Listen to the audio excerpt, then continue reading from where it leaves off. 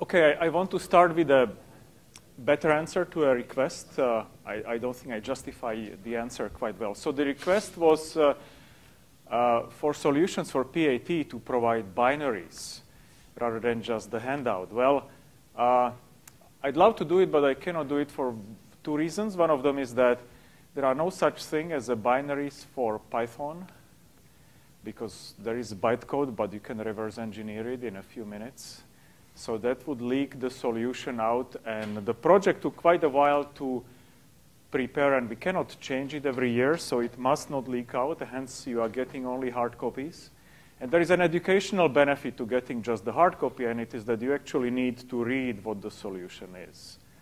Well, you could just retype it, but I don't think it will work that way. So that's how it is. I'm sorry. Yes?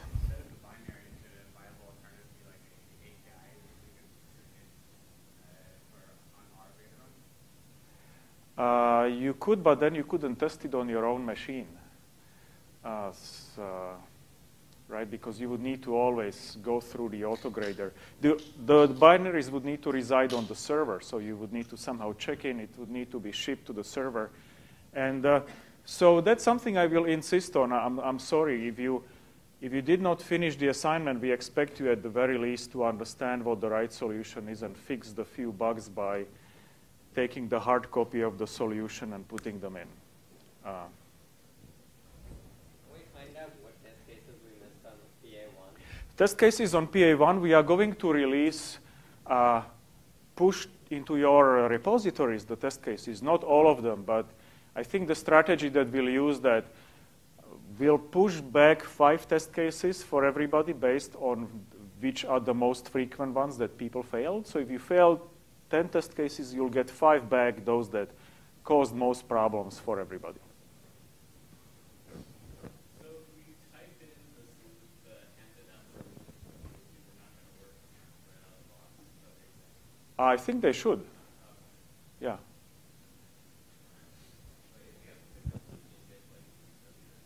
Well, I don't know now. Okay. That was probably a problem. The question was, what do we do? Can you ask for a resubmit after you picked up the I see.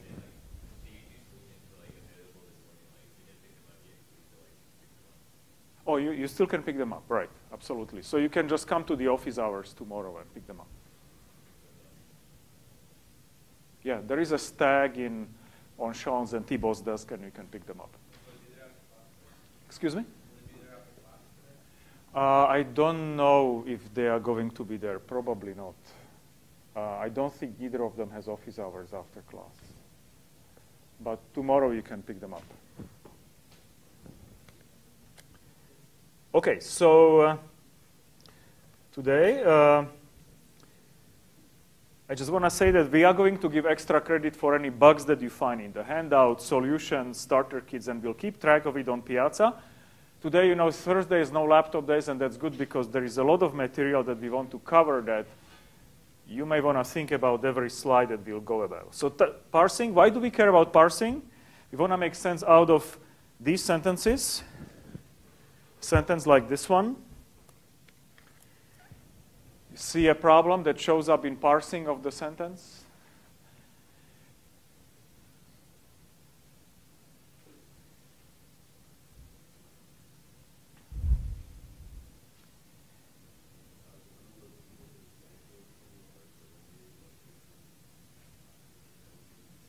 So depending on whether there is a serial comma or not, depending on whether you put a comma or not, the association of Mother Teresa and Pope could be, well, they could be my parents. That was the meaning as written because there was no comma.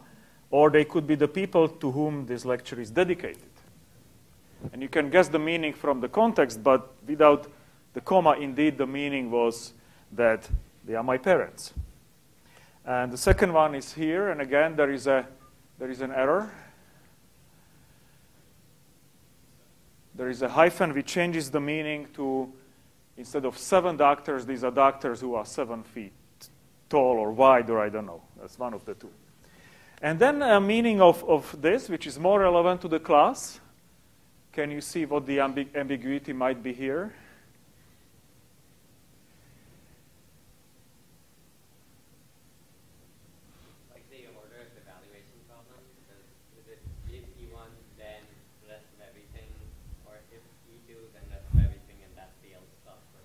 Right. So to put it more concisely, the answer is good. But to say we are really asking, is this else associated with this if or with that if, right? It could be one or the other. And so in general, parsing is the process of taking text and turning it into some sort of structure, usually a tree that shows how things are associated, how they are evaluated. It's true for natural language. It's true for computer programs. And there is a lot of it text out there. Just think of HTML, JSON, and all the things that you will need to parse, in addition to programs. So grammars are the things that describe strings. Essentially, a grammar is what the description of a set of strings. That set of strings that the grammar describes is a language. And we have seen it before. But let's recap it on the case of regular expressions. So regular expressions are described with a grammar that is inductive, recursive, almost like any other grammar. And what it says that there is a base case, and any character C is a regular expression. So A is a regular expression, and so is B, and so is C, and so on. And then the inductive case, if we find regular expressions E1 and E2, then the alternation, the concatenation, clean closure, and the regular expression in parentheses, these are regular expressions as well. So the grammar therefore describes which strings are sort of legal strings, legal program strings that we want, and indirectly describes which are not. Okay? So give me a few examples from the language.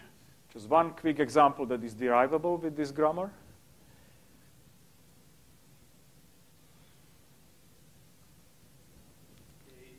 A will work. Okay. One more. Okay, so we'll do this. This is from the language, clearly. Give me a few that are not from this language. So A dot, well, now it really depends whether dot has a special meaning or not. According to our description, the dot would be probably just a character, even though in the regular expression used in programming, dot does have a special meaning.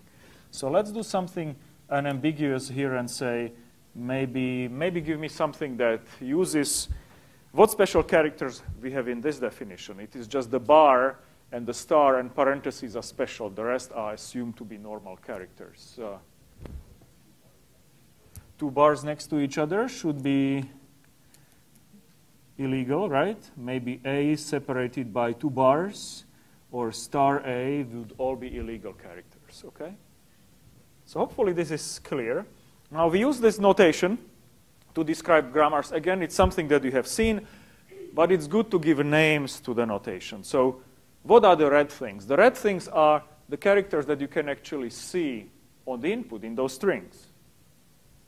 These are called terminals because the grammar is used to derive the string, and you derive it using what are called non-terminals.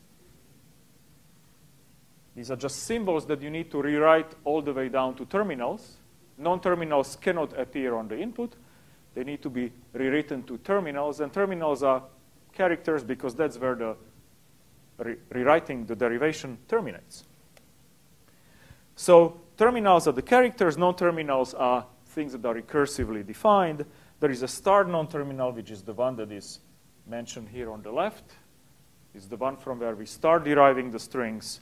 And productions are 5 in this grammar. 1, 2, 3, 4, and 5.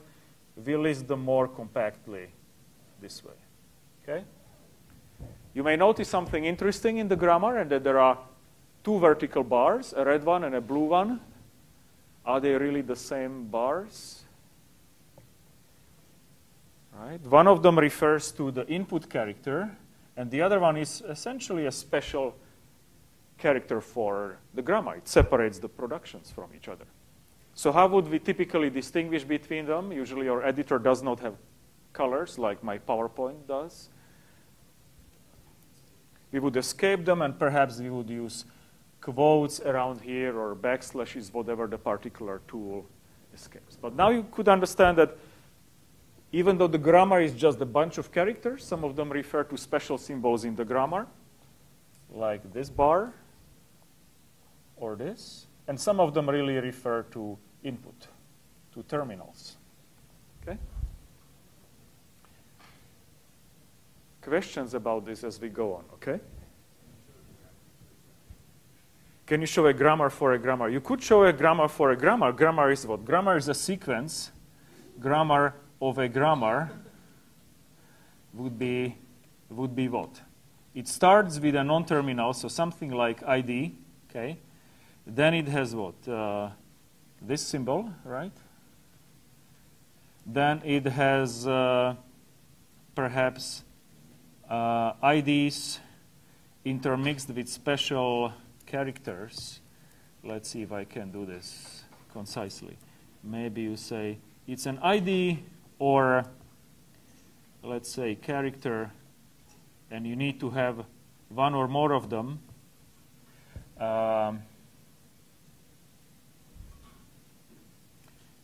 Actually, I erased too much. But yes, so ID, so this one here is this, okay? We'll put this in quotes to denote this itself.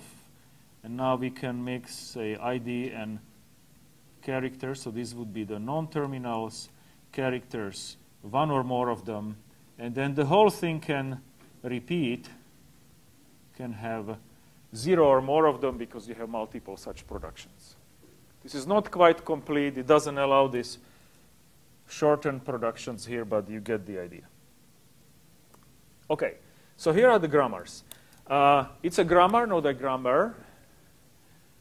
Not that I really care, but it's sort of fun to realize that not all writing is due to bad grammar, which is probably what people tell you. So this mistake itself is not a grammatic mistake. It's a lexical mistake. It's a mistake that happens sort of in the word. You could say in the terminal rather than in how terminals are put together. So if this was a programming language, this mistake is a lexical mistake, a mistake found in the lexer, in the very front of the compilation or interpretation, not in the parser. And you should start learning where mistakes in programs are found by the compiler and interpreter. So this one here is a lexical mistake.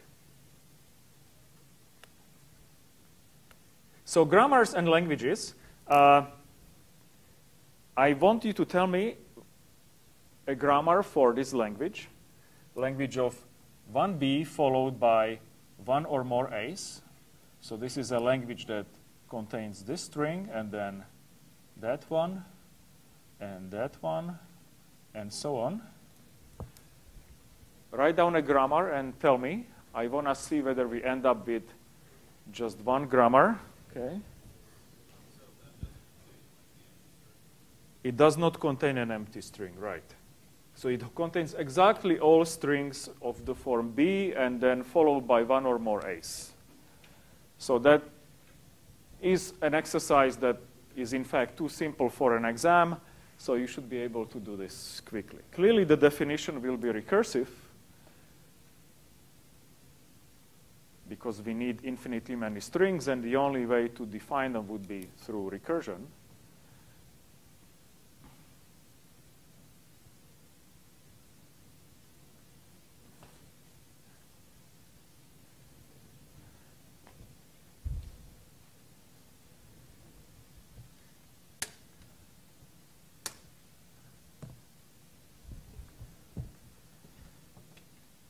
Oh, it's much better. Look at this. Okay, so somebody wants to suggest the grammar? Yes. Let's do S, since it's usually the symbol. I used R only because it was the grammar for regular expressions. So S.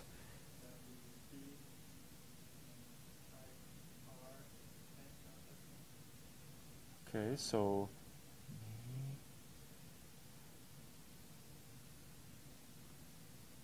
okay, do we need, so this is,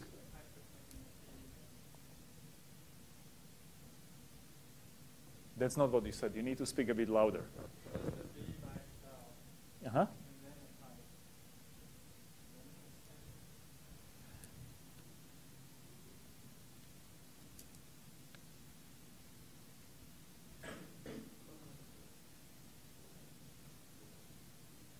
Okay, that should work. One more. So does this generate the right string? Well, the base case is, okay.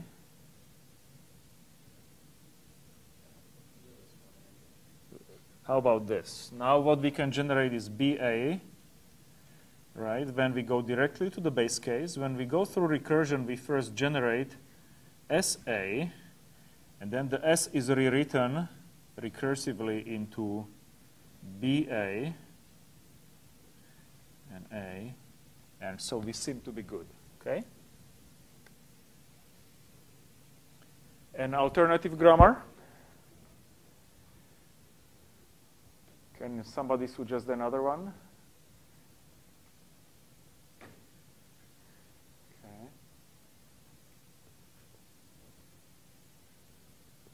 One that will differ in significant ways. Okay. Yes.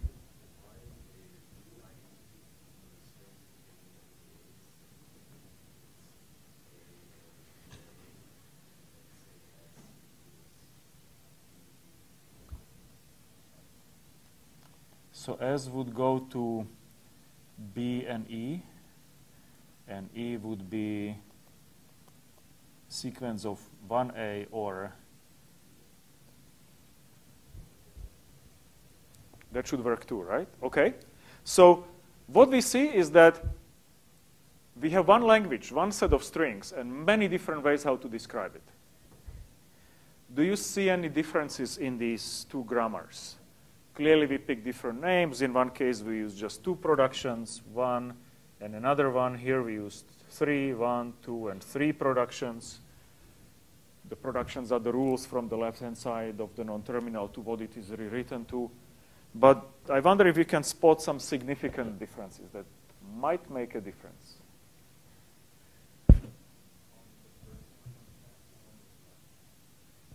Okay.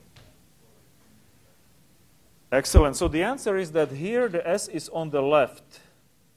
So S is the recursive symbol, and it is on the left of that right-hand side. And here E is on the right-hand side. Okay. So this grammar here, I'll erase it actually, and we can look at the one here and another one there. And there is a left recursive grammar, which is this one. Is left recursive because S is right here. And this one is right recursive because the recursive symbol A is on the very right of the rule. It may seem insignificant, but we'll see in a few slides that it makes tremendous difference in some parsers. Some parsers cannot handle left recursion because they would get into infinite recursion. Could you give me a recursive grammar that is neither left or right recursive?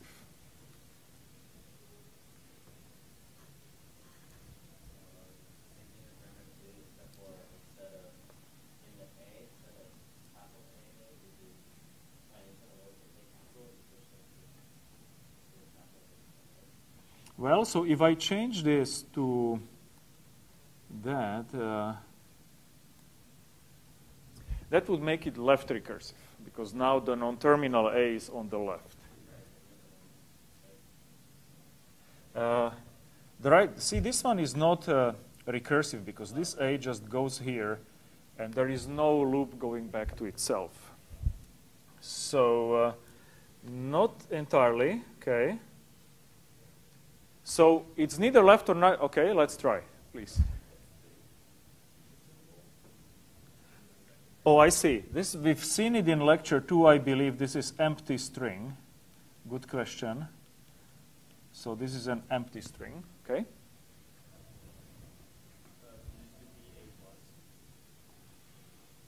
We could do BA plus, but if we do BA plus, that's really just an acronym, a shortcut for saying, so BA plus is essentially something like S goes to B, A, and A is either 1A or AA. Right, so if you expand the plus, you end up with a recursion also. And you could write it as a left recursion or right recursion.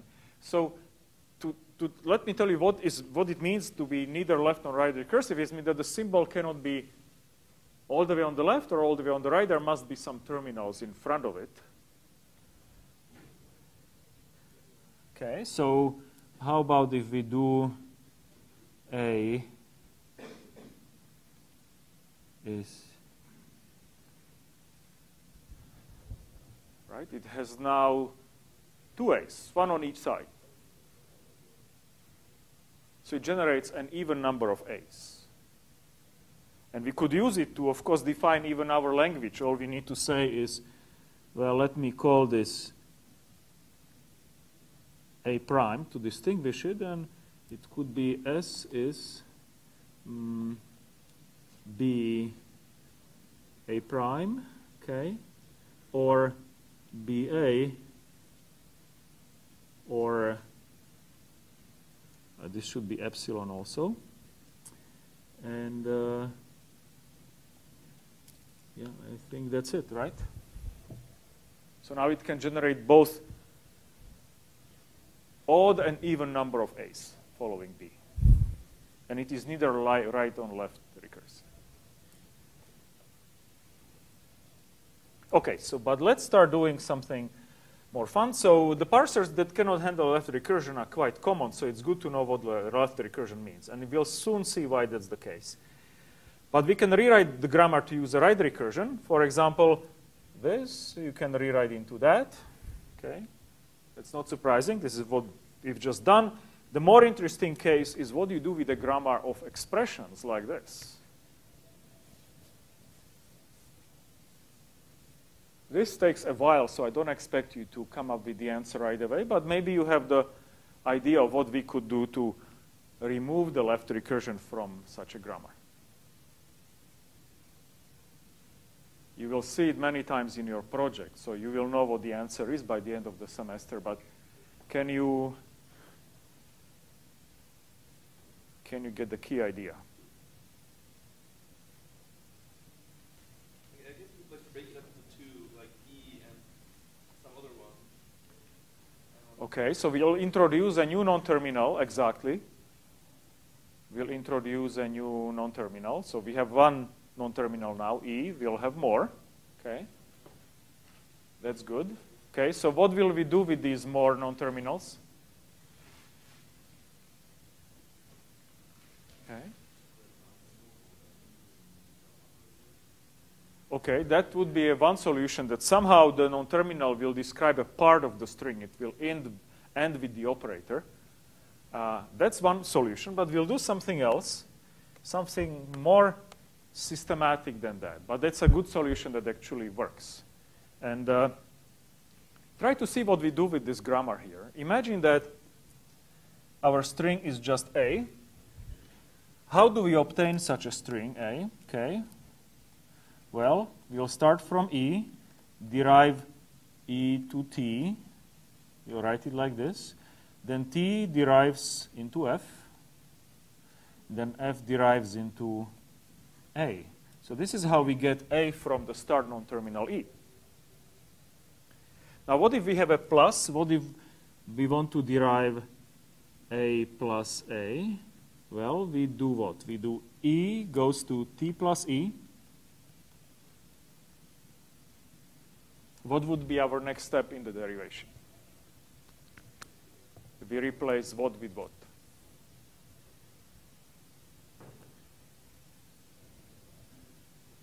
We would replace E with T. Okay, so we'll obtain T plus T. We have rewritten this into that. Okay. What would be the next step?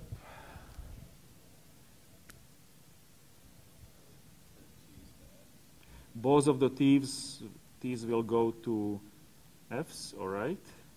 And now both of these can go to A's. Okay. Now we'll talk more about this on Tuesday, but if you see, we have introduced terminals, non-terminals T and F, which actually stand for something. T is a term and F is a factor. And they correspond to different level of precedence. Right? You know that multiplication needs to be lower in the tree so that it is performed before plus. And this grammar actually enforces this precedence. So that's all you need to understand now. But the key point is that it is not left recursive.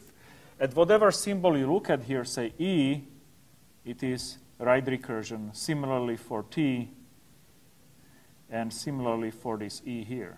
Okay? So this is now not a left recursive grammar, and it is friendly to parsers.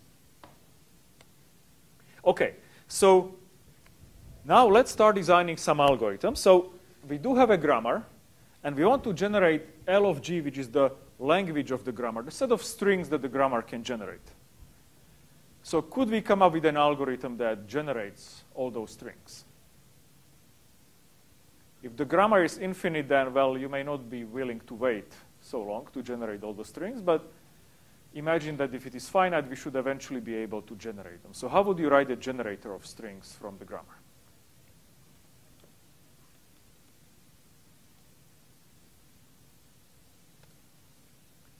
You may wonder why I'm asking. I'm asking because if we could write a generator, we'll just flip it around just so and obtain a parser. So let's start with the generator, because hopefully you will find a way how to, in a really dumb way, generate all strings from the grammar. So what would be a brute force way? It's, by the way, a common problem. Imagine you need to do testing of a sophisticated piece of software. Where do you get the tests? It would be nice to generate the tests automatically. We could describe with a grammar the set of inputs that the program accepts and should handle correctly. You can then generate those inputs automatically, randomly. So that's a pretty common technique in testing, extremely useful. Well, so how do we generate them?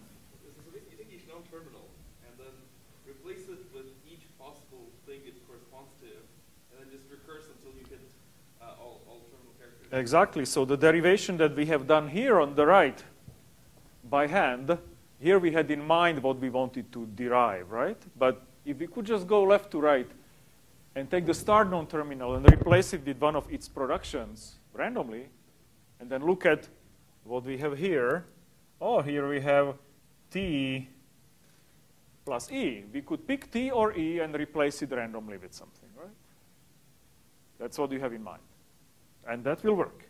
So here is the algorithm. I'm using this grammar for compactness. So it is left recursive, but it doesn't really matter here. And here is our generator. Okay? We call this function. It calls this E. And at the end, it prints end of file. We'll see soon why we need that. And here it makes a choice. And it chooses 1, 2, or 3. And depending on that, it prints A. Or recursively prints E, a plus, and another E. Or 3 does E times E. You see the correspondence between the generator and the grammar? There is one function here for each known terminal. This one for E. The number of cases is the number of productions you have, 1, 2, and 3. And the known terminal calls itself because, well, it is recursive. So that's it. So do we believe that it will generate eventually all strings, or that for any strings from the language of the grammar, this program has a non-zero probability of printing it?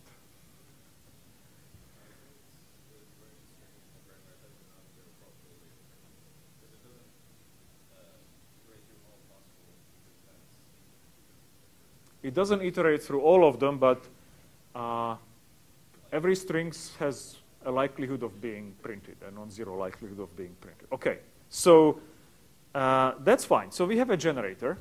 How can we now, well, before we go to turning it into a parser, what is really important? Often in the parser, we don't just want to determine whether that string is a legal string or not, whether it has a syntactic error or not. What is actually more important is to obtain a tree that describes the input, right? And that thing is called a parse tree. That parse tree is nothing else, just a tree representation of the derivations that we have done. Right? So look here. If you look at one possible execution of that random generator, which we have just written, we start here, and now the coin or the random generator have flipped the coin and produce 2. So we generate now the second production, this one here, right? Because we got the random number 2. And we visualize it as so, right? Now it has 3 children. You generate E recursively, and another E, and a plus. Then in here we generated the random number 1.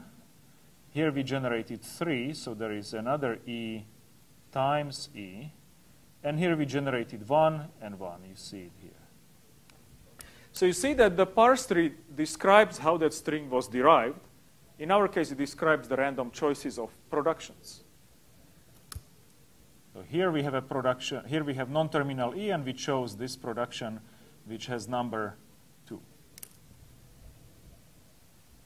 We usually don't care what the tree is when we just want to randomly generate those strings. But when you are parsing, when you are turning the string, which is the sequence of leaves, when you are parsing that thing, you really need that parse tree, because that parse tree discovers the structure of the input.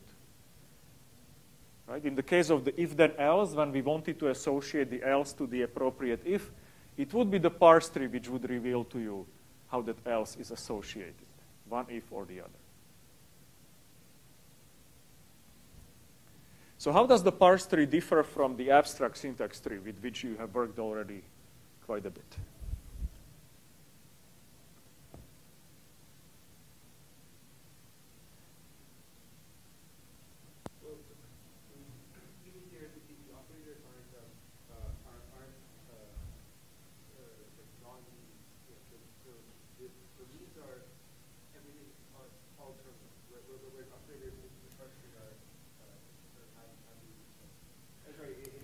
Right, so in the parse tree, you really, everything you see on the input is in the leaves, and the internal nodes are the non-terminals, right?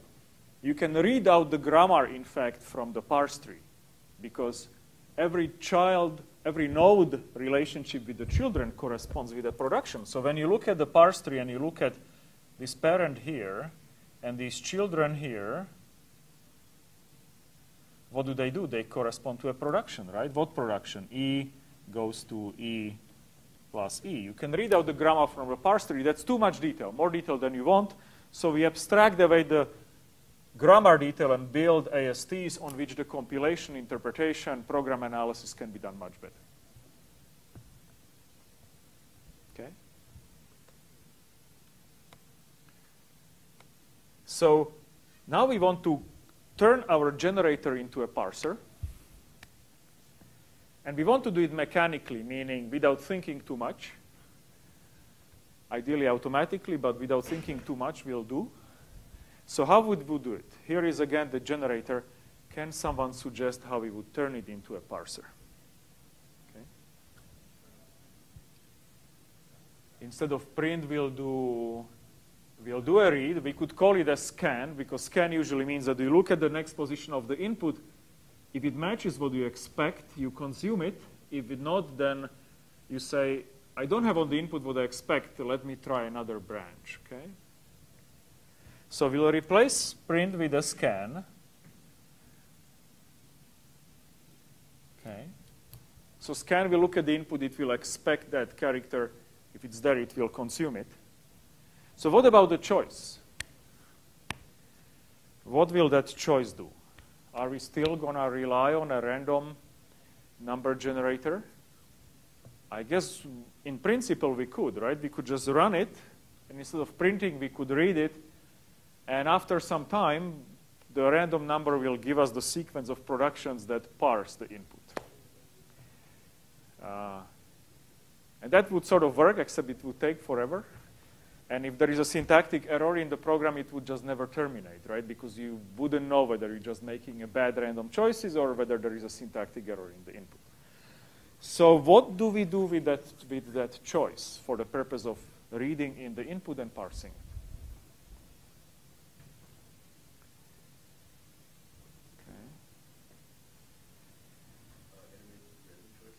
We could iterate through every choice, and eventually we sort of have to do it, but is there a mechanism that we are relying on in some of our projects that we could just deploy here? So think about a computer science major, right? You are not just going to iterate. You just sort of want to understand what's going on and say, I don't even need to implement it because I know there exists a way how to deal with it. You use some abstract magical construct. So what do we do for choice?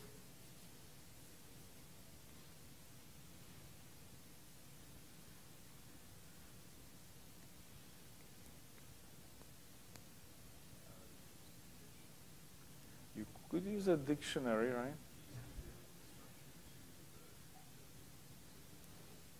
You could, but you're thinking sort of to implementation level. How did we, if you remember the sort of implementation steps we went to describe the Prolog interpreter, there was this easy step in the middle where somebody did a lot of work for us.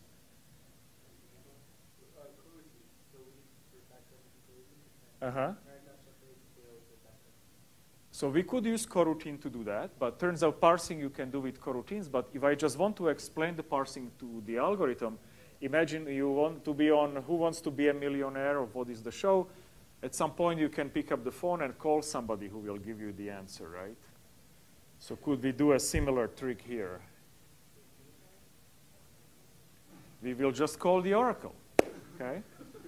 And yes, the oracle can be implemented by iterating over all choices with coroutine, but I want to teach you how to think at a higher level and sort of decouple your thinking from, oh, I can iterate or there is a coroutine. Once you start doing that, the thinking is too messy.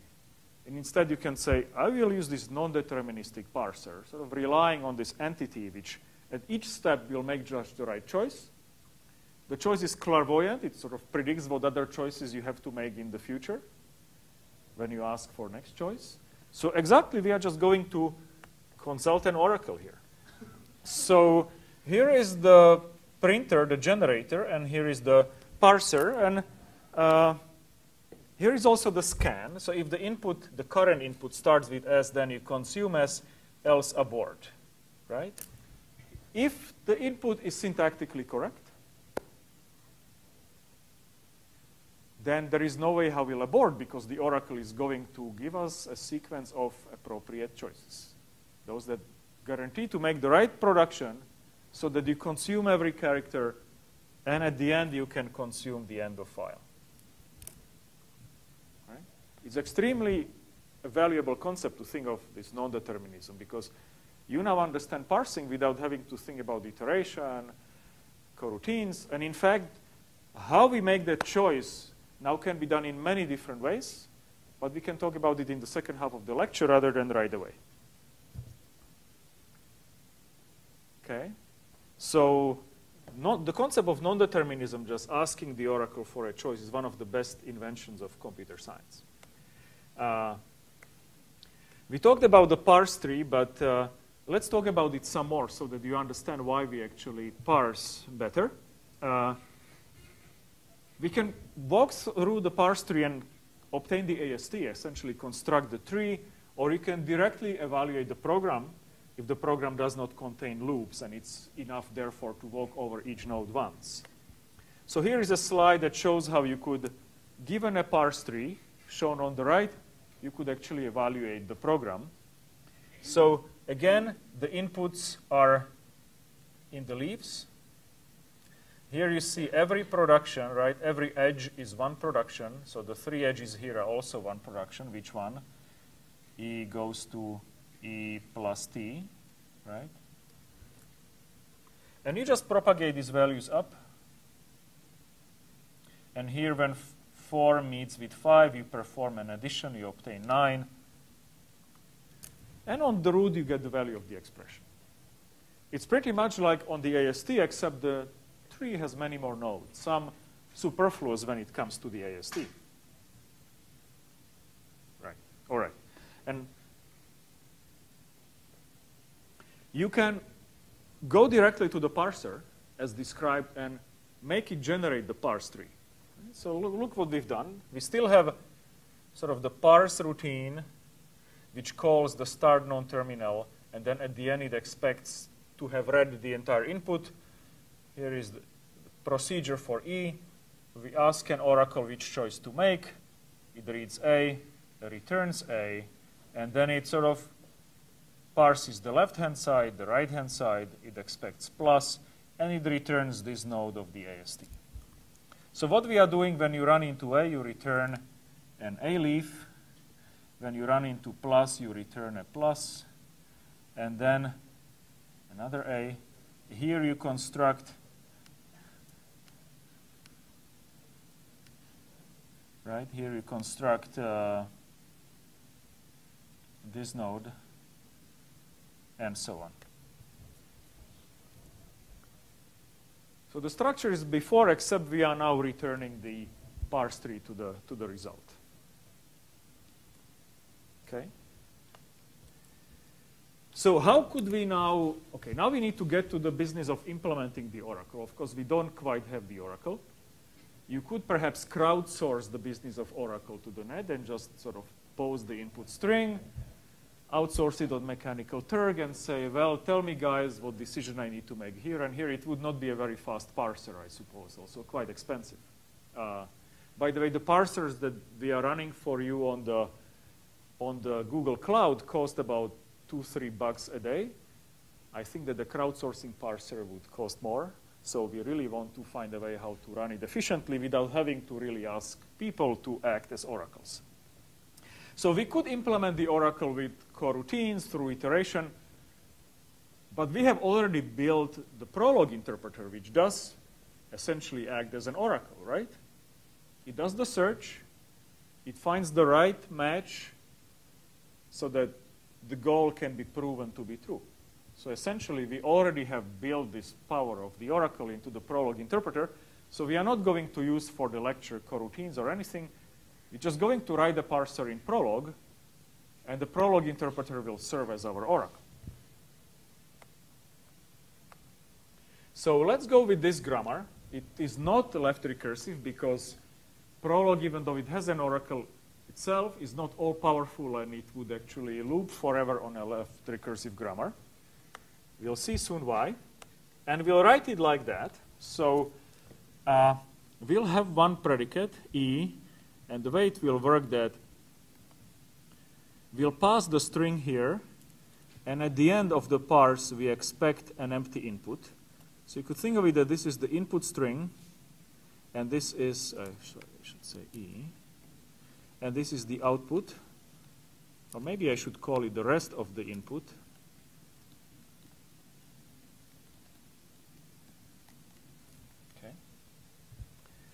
So here, this corresponds to the production E goes to A. So if I pass here a string, maybe A plus A, okay, what do I expect on the output from here?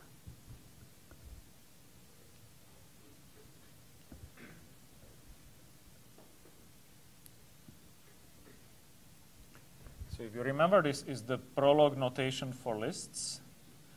This will separate the head from the rest of the list. And this out and that out are the same variable.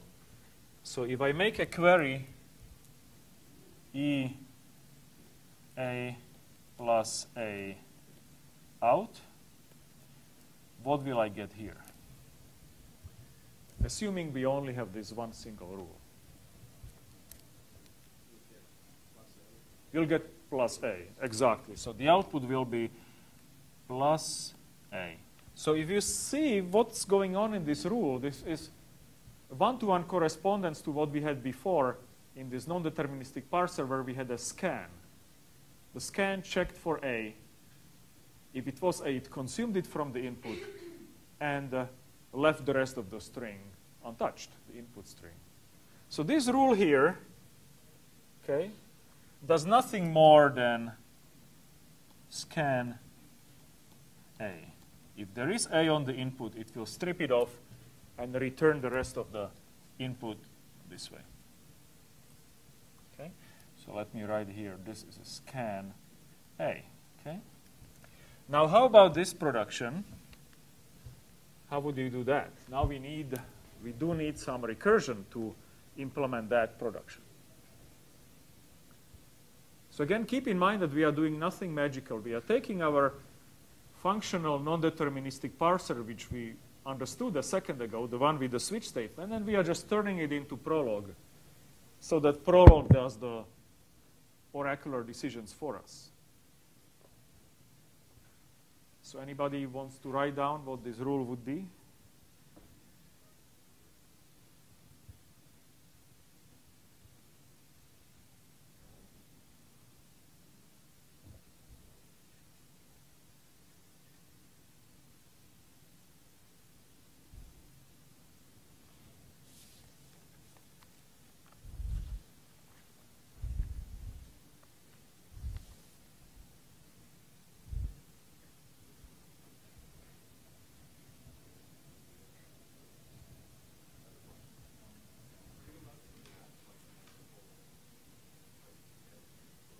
You could match multiple inputs. You could match, say, A and a plus.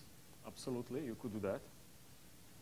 Right? So you could match these two at once. Okay.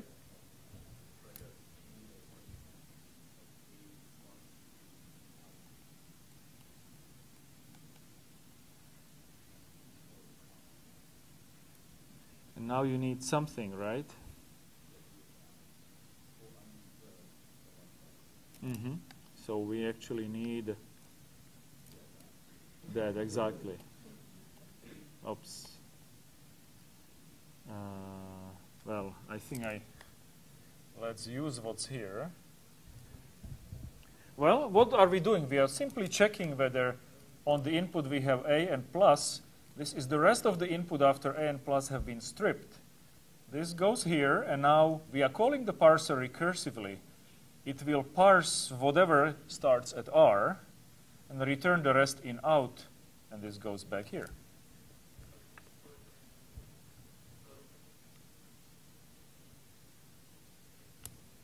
Now, how do we call the parser? We just want to give it the input string, and we expect the whole thing to be consumed. So this here corresponds to scan end of file, right? The whole thing is consumed.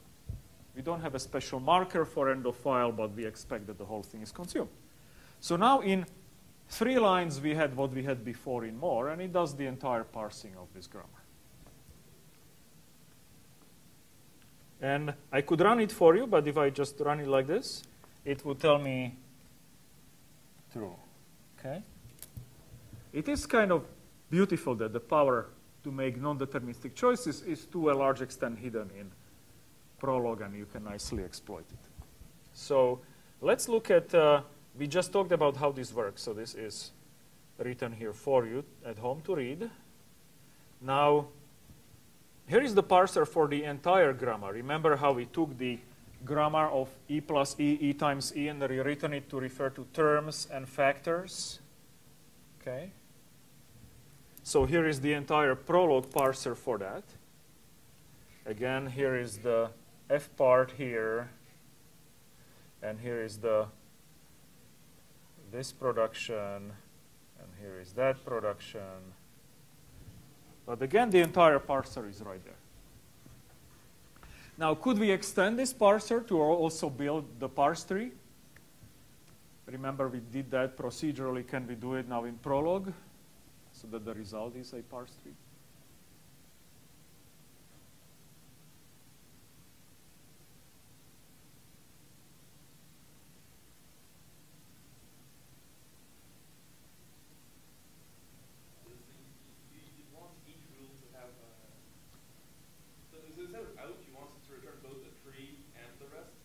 So currently, the rules get the input. They will consume something from the input and return the rest. Now we want them to return exactly the subtree, just like before. And the way we do it in Prolog is, let's look at the base case, right? When you find an A on the input, you just return the A. This will become the leaf of the parse tree. Now, if you do the production, say the star production here, okay, you get the subtree for to the left of the star here. The subtree for the right of the star is here. What are you returning? You are returning a new node of the tree with this tree hanging here, this tree hanging here, and this is a new leaf. And indeed, if you run this parse, you will get that. Just a flat representation of the tree. Okay? Now, one more quick look for you. Have a look at the program and tell me what do we need to change to produce an AST rather than a parse tree. Is this a simple change that we could do? Remember, the AST somehow omits some of the nodes that are in the parse tree. Okay, is this a small change? Right. Now, if you look at this here, if you look at this production here, we do not want to have any node for that, and currently we actually do. Right? When we take this production, it happens in this line, we do create a new node and attach the subtree to it. So how do we turn it into AST? Essentially, see here, whatever tree I get here, I just propagate. And again, tree that I get here, I just propagate. And for the star rule, I create a times node. There should be a comma. And this should be something like a plus. I'll need to fix these mistakes. So this should be a plus. And this is OK, but this needs a comma. And here, indeed, if you run it, you get an AST for that input string.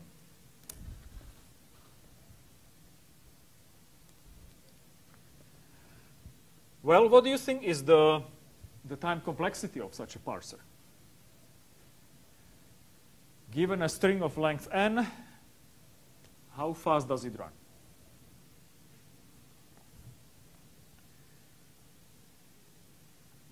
So I have written it using the AMB language from 61A, or alternatively in Prolog.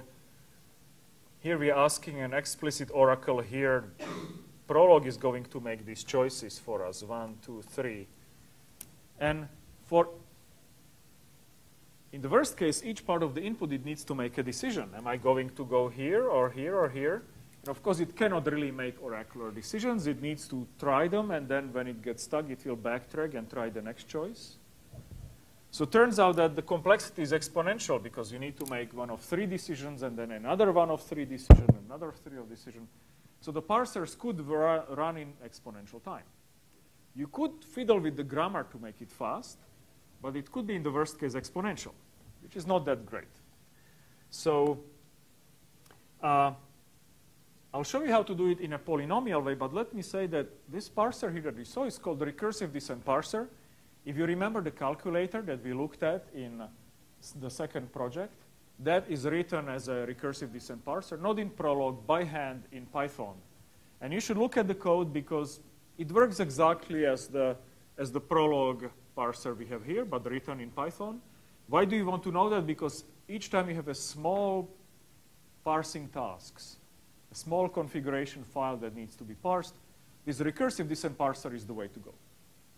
It's an easier way to implement small, compact parser. In fact, languages like JavaScript in the Firefox browser have lexers, parsers indeed, which use exactly the same recursive descent algorithm, and they are fast enough. And they achieve speed by making it very easy to decide between the alternatives. They rewrite the grammar such that each time you need to make a choice, you can just look at the next symbol and say, oh, I know which way to go. So you don't need to try something and then backtrack and try another one. But let's see whether we can do this parser more efficiently than exponential time. We'll do it in polynomial time. And we'll develop what is called CYK parser. Does anybody know why the parser is called CYK?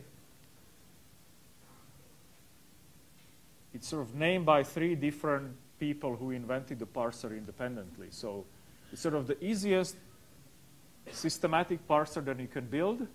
It's so simple that you could invent it yourself. And in fact, with a little bit of guidance in previous years, we could just invent it during the lecture. We are going to do something cooler today. Rather than just inventing it, we are going to show you how, if you write it in Prolog just the right way, we can get this polynomial time parser for free. So what we'll do, there is a thing called Datalog. Maybe you learned about it in the database class. It's a well-behaved subset of Prolog. So certain things you rule out. And then the Prolog language becomes smaller, not everything is allowed, it behaves better. For one thing, it behaves now all of a sudden like real logic. I don't know if you looked in the art of Prolog, why Prolog is a mess rather than real logic.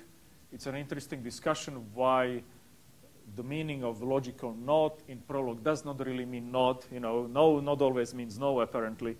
But in Datalog, it always does. And so what is Datalog? It's a Prolog where you disallow certain things. One of them is you cannot have these nested compound queries or rules. That's a little bit of a problem for us because we implement the lists essentially with these rules, right? Our cons is like this F1. So the cons is not allowed in Datalog. So lists are out. Okay. And then you only allow so-called range-restricted variables. So when you have a rule like AX, then this X must appear here so that you could compute the value of X on the left-hand side from the value on the right-hand side. And then there are certain restrictions on how you use negation, but for us it's enough to say that let's just don't use negation. If we don't use negation, then we are definitely within the Datalog subset.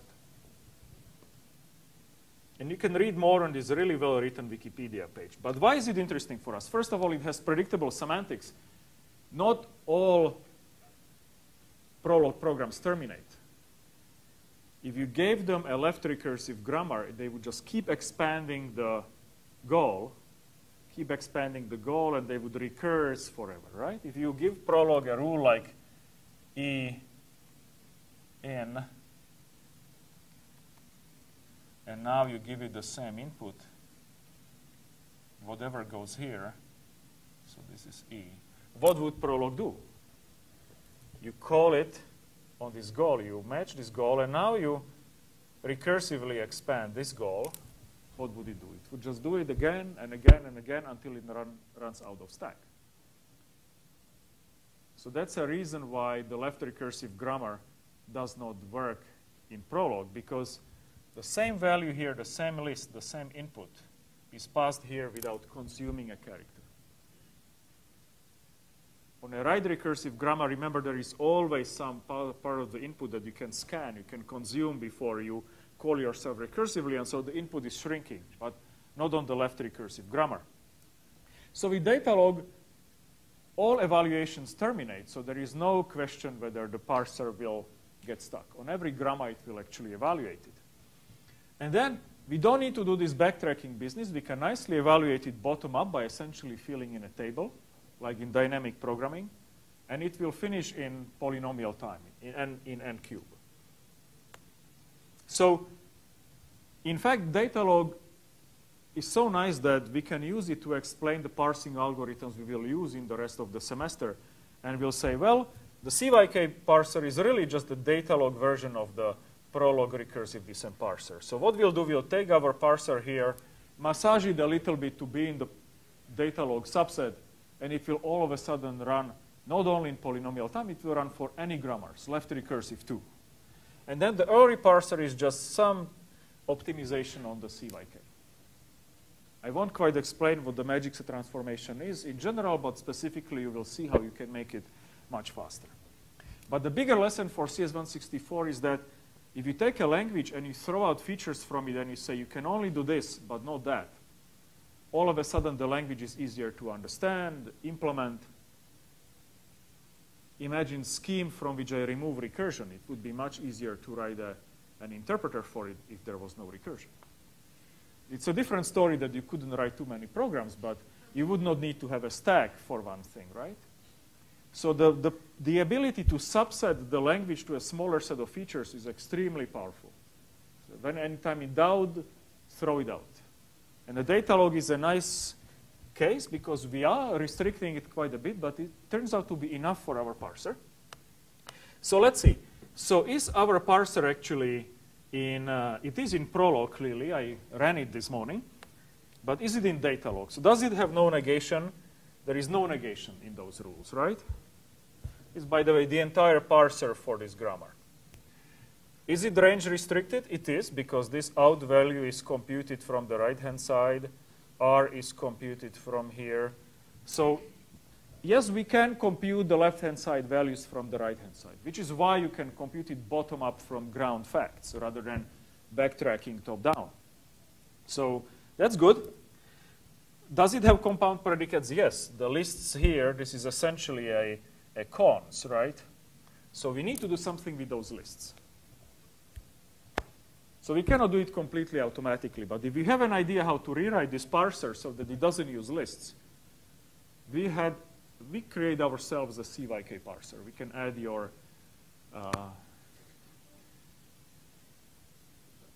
initials to the name. So how do we get rid of those lists? Any ideas?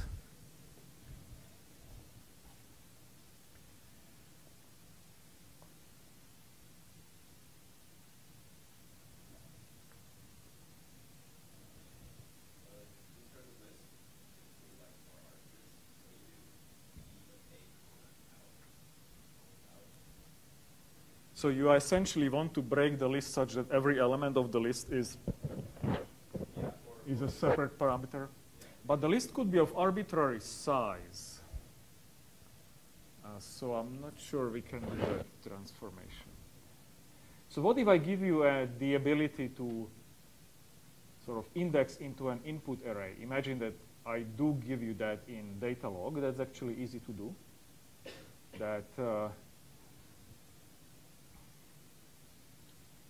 we read in an input, we put this input into a big predicate. Something, if we have an input A plus A plus A, then maybe we could have a predicate called input 0 is A, input 1 is a plus, 2 is an A, 3 is a plus. Would that be, that allows us to access all characters of the input, right, without having to use lists. Okay, so now we do have access to the input. Can we now, with this representation of the input, okay, so we do have one representation of the input, can we use that to rewrite our parser so that it is in the Datalog subset? And remember, the only thing we need to do is get rid of those lists.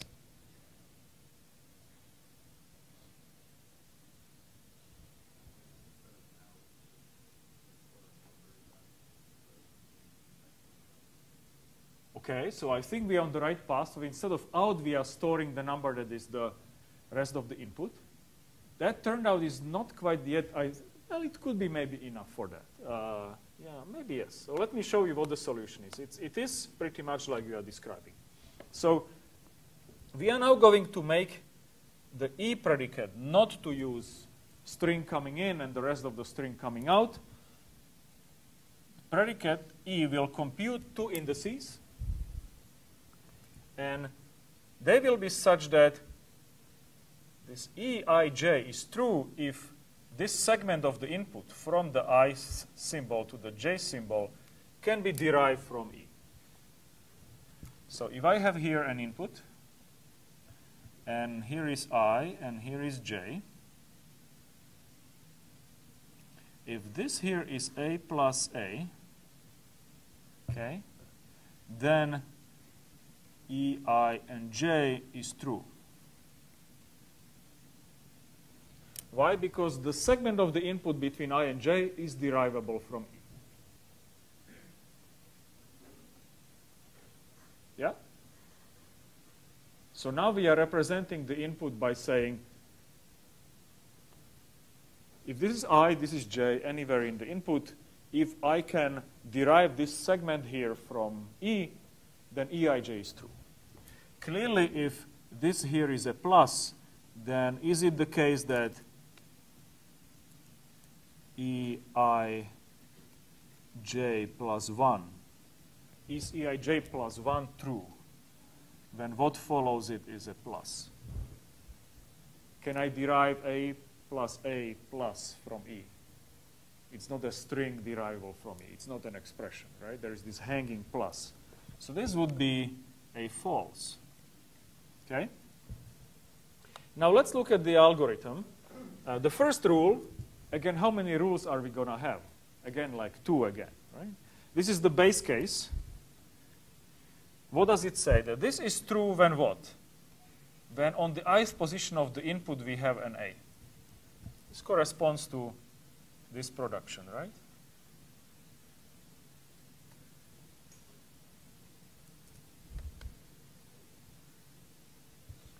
So does that correctly implement the production?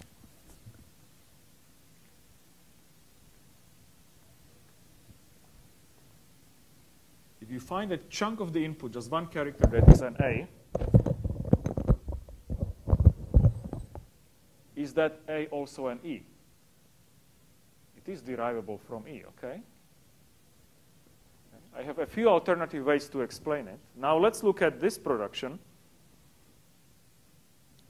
So now I call it with I and j that could be arbitrarily far from each other, not just next to each other. So I and j. And let's see, we are asking now, does there exist some k such that this part of the string is derivable from E, I to k minus 1. The kth one is a plus, and then the rest from k plus 1 to j is derivable from E.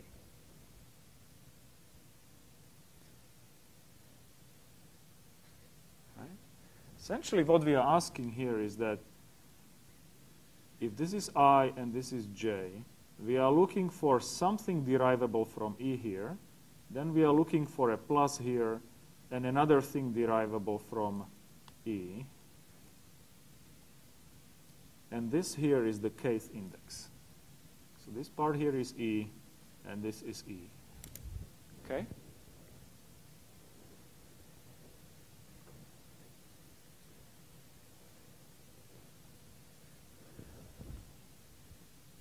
And similarly for the star.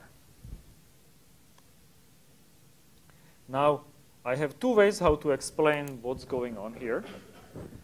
The first one is, how would we evaluate the program? Can we go bottom up and start from the simplest facts and then build more? So if I give you an input, let's now, I'll write this down by hand later. And if I do this, so this is 0, 1, 2, 3, and 4. And let's make it A plus A plus A, okay? If you look at just this rule, what facts hold true right away, given this input?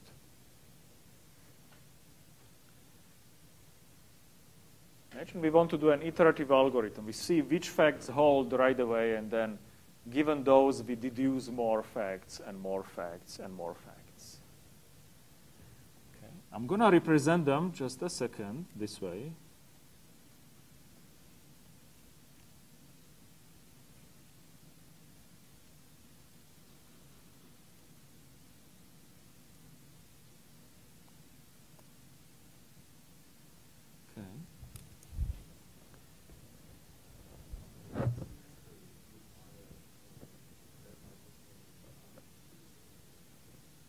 Are you asking about the first rule here?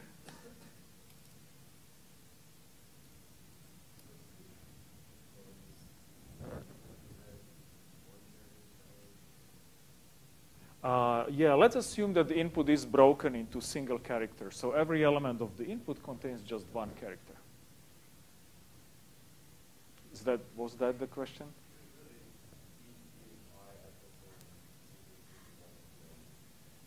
No, as think of this one, okay, a good question. So imagine this is I here,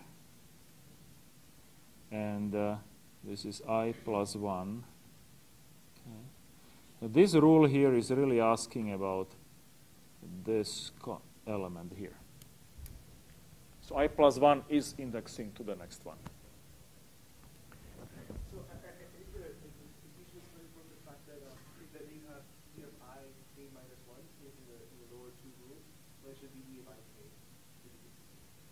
It will be, yes, it should be. And indeed, I had it correct this morning, and I screwed it up thinking that I did the right thing. Okay, So this is the one algorithm I did not run. All right, good.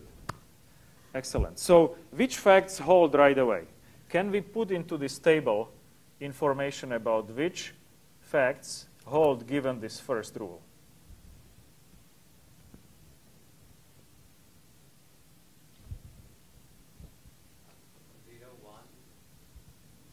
So let's say this is I, and here is J. So 0, 1 holds, okay. 2, 3.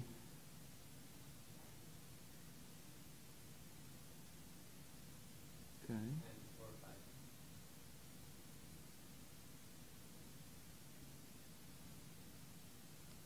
Okay, so these indeed hold, right? That's what we know given the first rule. How about now, given this knowledge, can we use this rule to learn some more? So essentially, what do we know? We know that this is an E.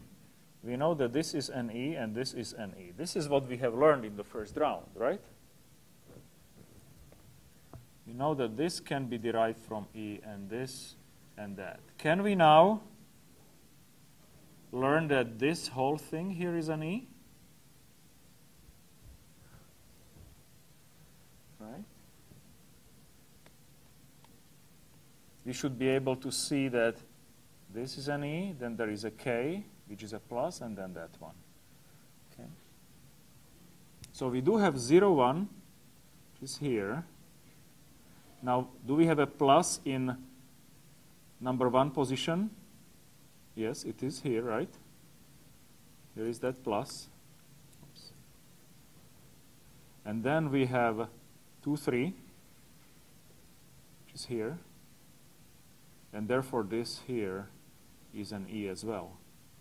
By similar reasoning, we can show this one, right? Or did I miss it by a point?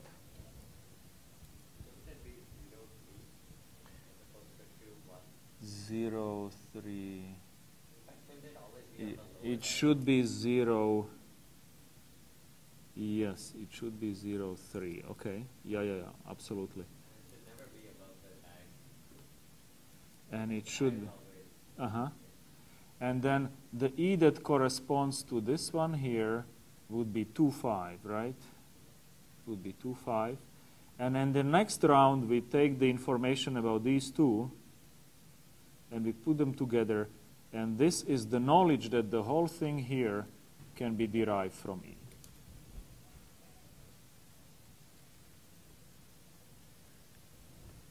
Now, this is all written here, so you can step it up by hand again.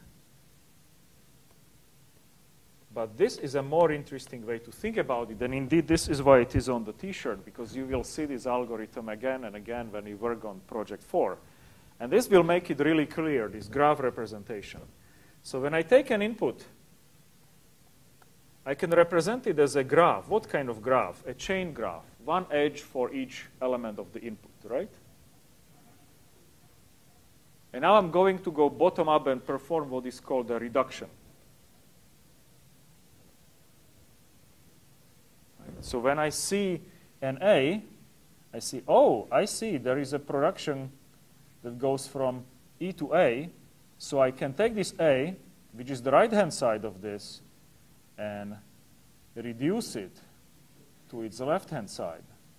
So I can now place an E here, and another E, and another E.